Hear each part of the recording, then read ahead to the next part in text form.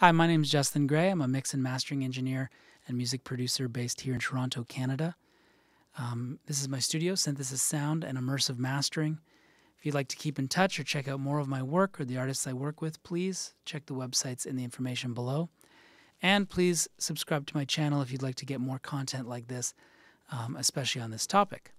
Today, I'm going to share with you an introduction to immersive audio music production, specifically the Dolby ATMOS music format, and what it does for music production and what it can do for your music.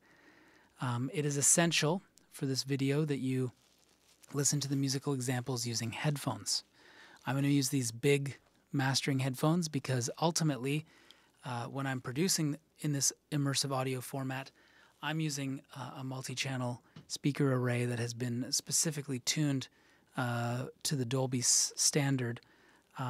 But as I'm going to explain to you as this video goes on, we can experience this immersive audio format all the way down to stereo headphones, which is what is so exciting about it. That said, the way that I'm going to be delivering this to you in this video requires headphones. It's not one of those things where I'm suggesting headphones. It actually just won't work without listening to headphones, including speakers. And I'll explain a bit more about this. So headphones on, please. Let's listen to a little something, and then I'll explain a little more about it.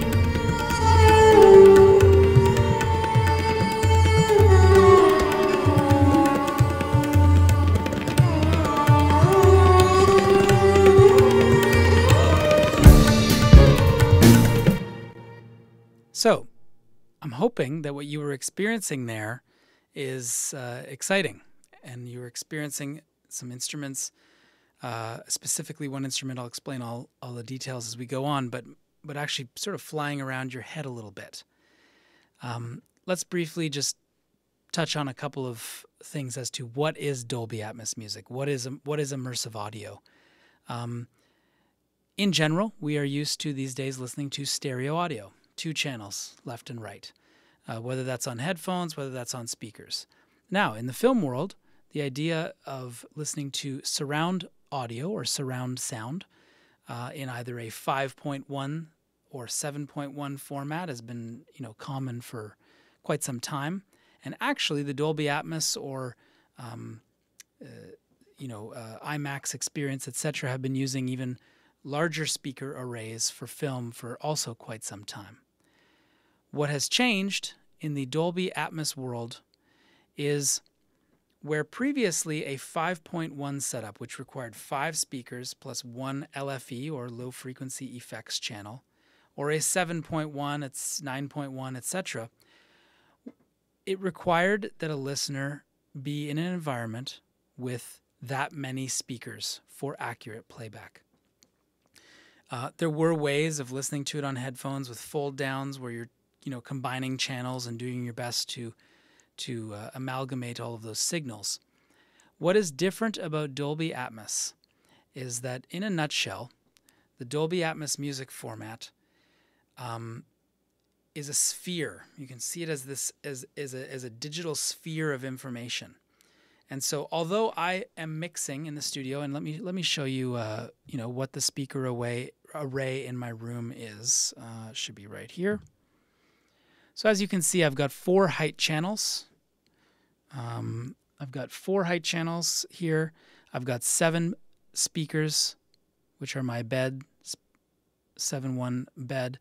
And then here and here behind the desk, you can see that there are 2 subs, actually. I mean, in my stereo mastering work, I use them as extension speakers, but I amalgamate them into one combined LFE channel. So hence 7, 1, and 4. That's what 714 means.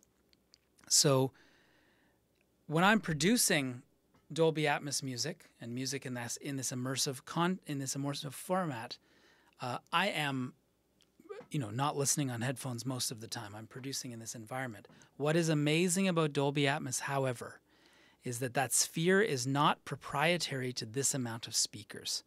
This is the standard amount of speakers for a production studio like my own, which is up to the Dolby spec to be able to deliver all the way up to Netflix content at a world-class level. But the format from a listener standpoint and from an end user standpoint, that sphere, which is encoded into a specific type of audio file, is then dispersed to whatever is available in that given system. So if you have 5 speakers, if you have 7 speakers, if you have 2 speakers, or if you just have headphones, the Dolby Atmos technology then takes what I have created here and distributes it to whatever's available. So what has got me particularly excited about this format, and a couple of years ago when I started down the road of getting my studio up to spec to be able to produce in this format and deliver in this format, is the idea that it's no longer limited to end users who have multi-channel systems. Yes, if you have a multi-channel system, it's all that much more exciting. However, I think hopefully what this video and videos that I'm going to continue to produce, as well as just the content that you start to see coming into the world, will show you is that the headphone experience, which is obviously the simplest and the most accessible experience available to the majority of listeners, that the headphone experience is actually quite impressive and quite magical and a really unique opportunity to create an entirely new world of experiencing audio. So let me go back into some more musical examples. Let's calibrate ourselves to some sound. I just want to let you know about what you're listening to briefly here. So I'm pulling up a Pro Tools session. This is actually my own music.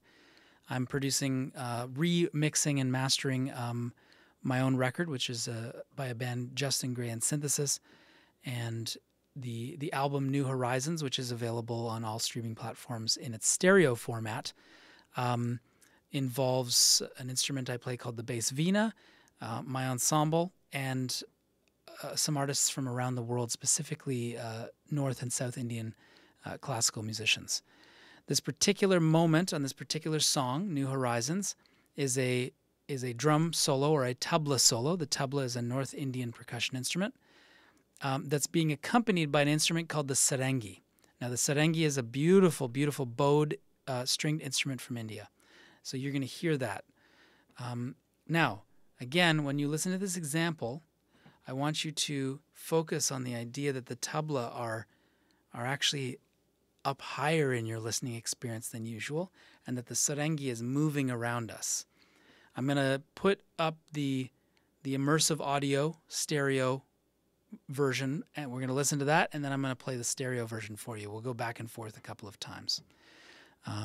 So actually what I'm going to show you is this screen here, which is the Dolby Atmos renderer. This is where all of the objects are the things that are placed in the space in the Dolby Atmos world.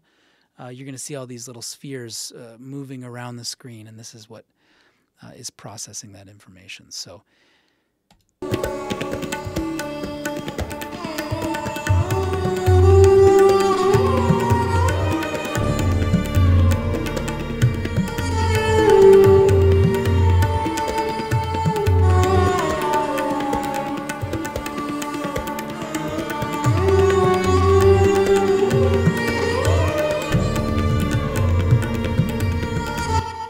now I'm going to quickly put this into a simple stereo fold down. Give me a second.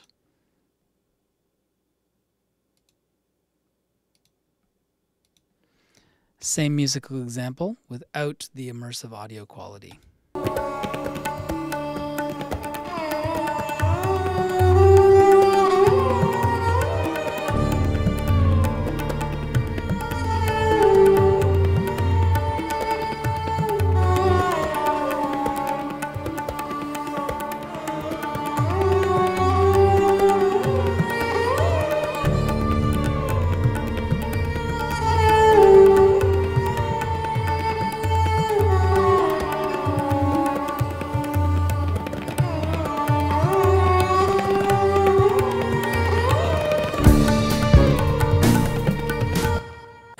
back one more time.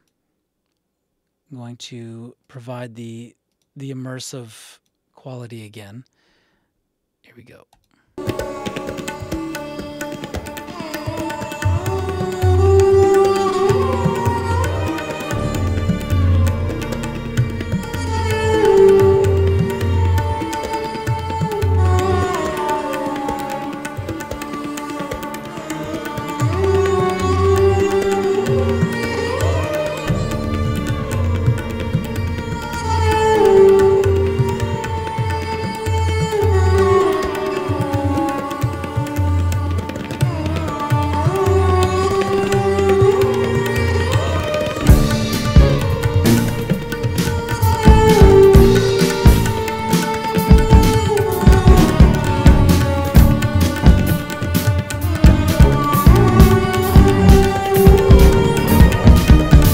Let's check out this slightly denser section once the drums come in, again in stereo.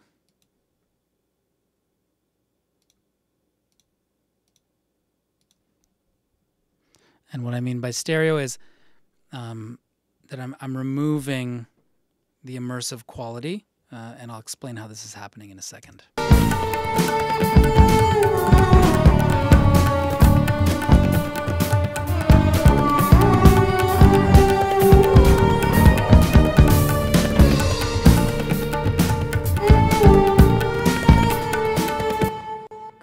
Back into the immersive quality that the Atmos mix is bringing to it.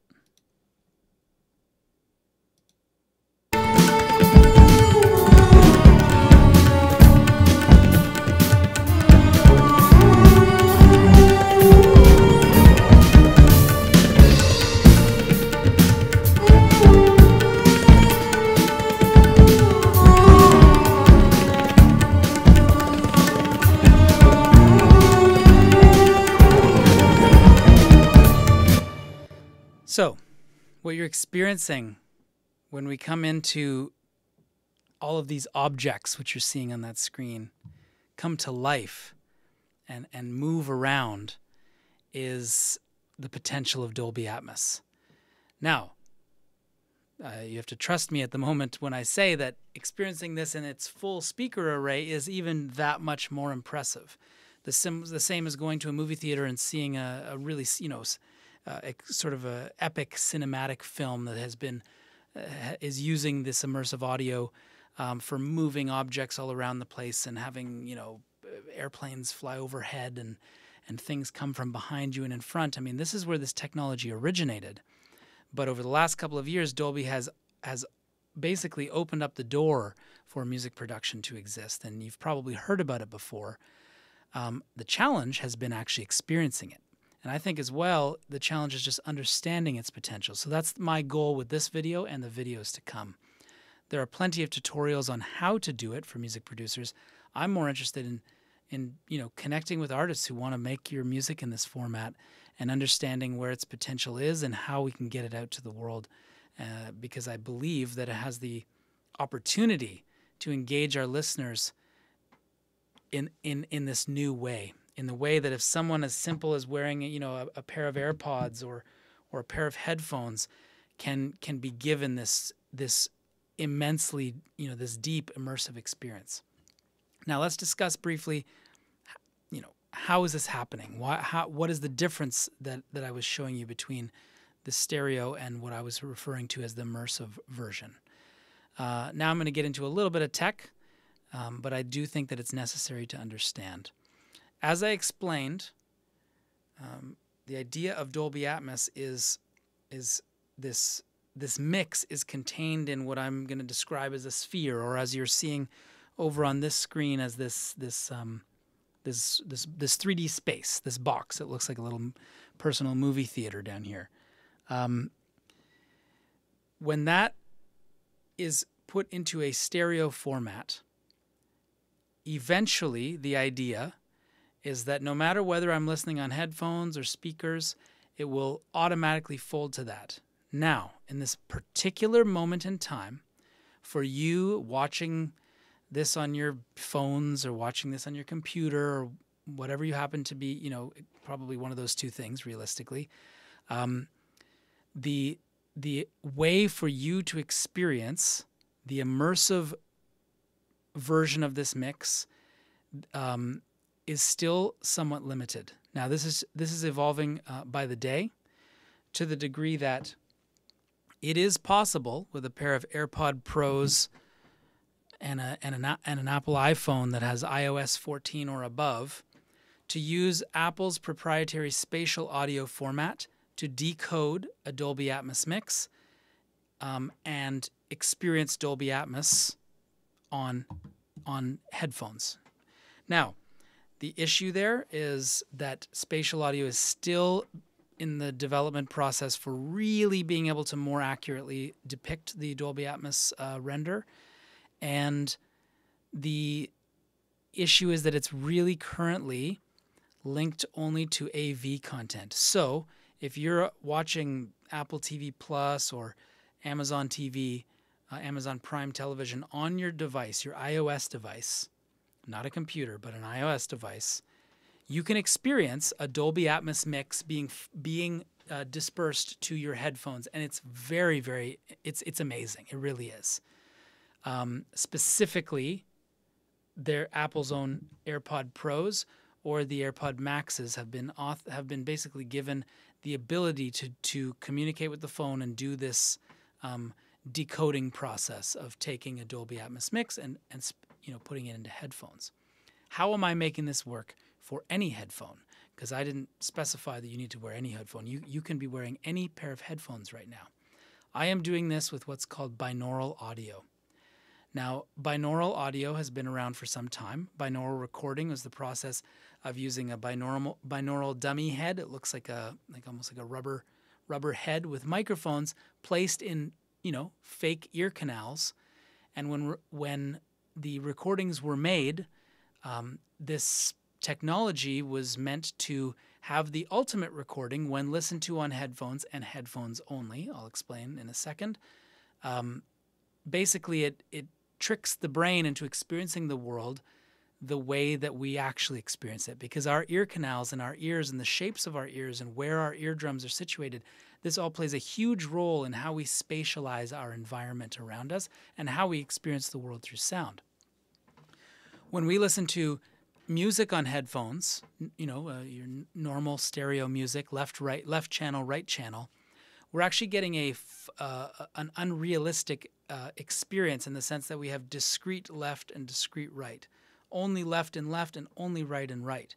Now, this can create actually very surreal and fantastic music, and I'm not saying that stereo music is not incredible and has not reached inspiring heights. That said, the potential, I'm hoping that you already heard it, and I'm hoping that as I play some more for you, you will continue to hear this, is that the potential of this immersive quality of basically using technology and trickery to get the brain to experience this whole sphere around us, this 3D world, is quite inspiring. It's been used in video games already, it's been used in film already, and now it's here for music. So how I'm doing this for you right now is in the Dolby Atmos renderer, which, yeah, I'm looking at it. There are all sorts of fold downs, and what that means is if I'm starting at a 12 speaker system, which again, if we look at my my screen here I showed you, I've got a 12 speaker system, 4 height channels, 7 beds, 1 LFE channel. The fold downs are then minimizing those speaker channels into 5.1, 7.1, 2.0, which would be stereo, or a binaural fold down.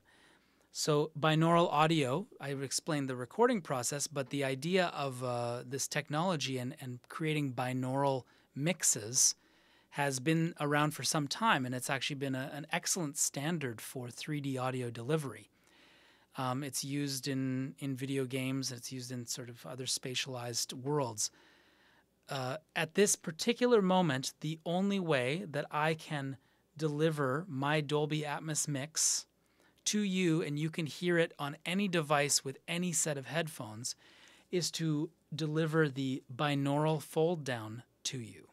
And so you're actually hearing post-processing of the Dolby Atmos renderer, my binaural fold down of this immersive world. And again, this is the cool thing about the Dolby Atmos ecosystem, is that eventually, once we upload our music to Tidal HD or Amazon HD, which are the two services that support Dolby Atmos files right now, eventually we're going to be able to take our Samsung device or our Apple device, or hopefully a whole other slew of devices, press play on that file, and it's automatically going to decode perfectly to whatever we're listening on. That is coming. It's not there yet, but it's happening, and it's happening quickly. All of these devices, Samsung is actually sort of leading the way. Apple's very, very close, but doing their own thing with spatial audio. So there's a little bit of aligning the two in my personal experience that is necessary to really bring it to its height. But what I'm doing for you right now, delivering a binaural mix, is actually the most accurate headphone representation of this immersive audio mix that is possible at this moment. Over time, eventually, I'm looking forward to when it doesn't have to be binaural, and it can just be a Dolby Atmos music file, and then your respective device is telling your headphones, your respective device is going to play back the most appropriate version of that sphere automatically. This is still not quite there. The technology is getting there, but what is amazing is that it already exists in specific ecosystems, and the big players like Apple and Samsung, everybody's on board for this. It's already built into their devices. It's already on 2 streaming platforms.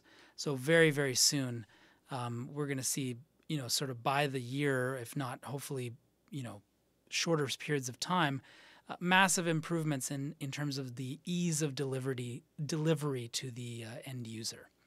So anyways, for right now, I'm giving you the binaural fold down so that you can have the most accurate representation. Before we close this, let's do some more listening. Let's do a little bit more comparison. I'm going to go still to this particular end section just because this instrument is sort of flying around. And I want you to listen to the whole thing. I'm going to put it into stereo since we got fresh ears. So I'm taking off the binaural. Now that you understand that concept, I'm taking off the binaural processing and just putting out the straight stereo fold down. This is still an Atmos mix that is being folded down into discrete left and right. So this, for instance, if you really wanted, right now you could listen on speakers, but it would sound like a stereo mix. It's a little bit different when it's coming from an Atmos file. I actually think it sounds rather good coming from an Atmos file, but it's not the immersive quality that the next example will have. So here we go.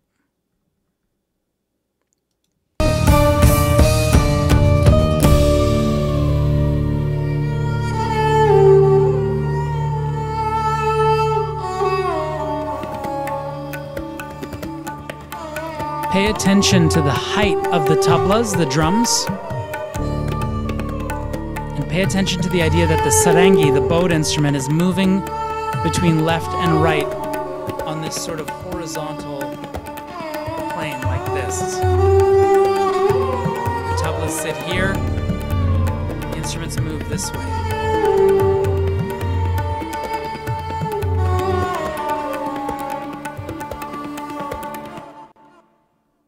Now, I'm going to turn on the binaural rendering,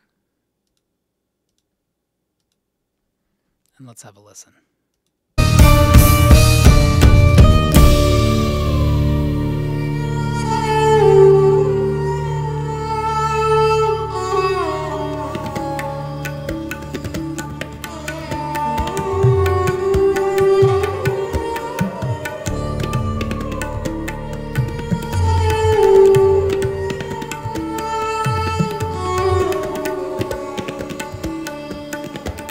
Notice the height of the tablas coming up in your listening experience, and the idea that now the sarangi is moving in this circular motion rather than this horizontal motion.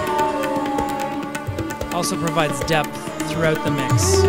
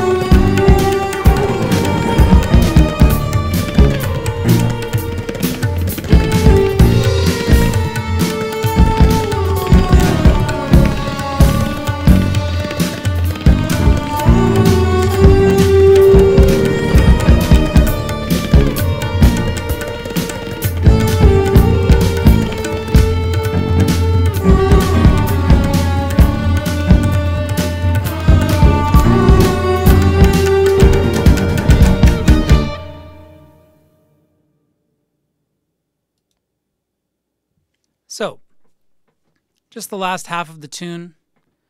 The videos to come, I'm going to explore more of this song and other songs from the record, as well as, as time goes on, I have about 4 albums that are all being worked on in this format right now, all getting ready to be released to, again, Tidal and Amazon HD, and then being ready for what I think is an immersive audio revolution that is on the horizon, and bringing 3D audio, bringing immersive audio to everybody with all the way from headphone users to audiophiles with big systems.